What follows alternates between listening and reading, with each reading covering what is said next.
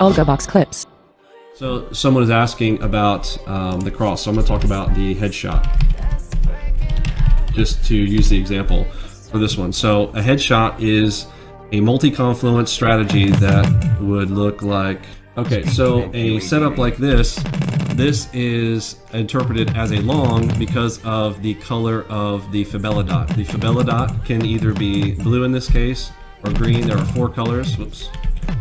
There are 4 colors for our fibella dots, but in general, green and blue go together, red and pink go together. So this now tells you what color the cross direction that we're looking for is. So this is very simple. If it's green, then a headshot would interpret, we've got a Flowmaster event right there of a white cross, plus the directional bias coming from the dot itself.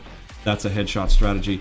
And it's so that these crosses are versatile enough to be used in other strategies. It's not a single strategy. I think people throwing all their eggs into one basket, having a single strategy, is also not going to be helpful for you. It's like going into your garage and only having one tool. If you only have a hammer, you're going to be limited on the things that you can fix or the things that you can adjust. If you've got multiple strategy entries, then you've got, it's like going into your garage and having multiple tools. So that's why the ALGOBOX toolbox is there for you.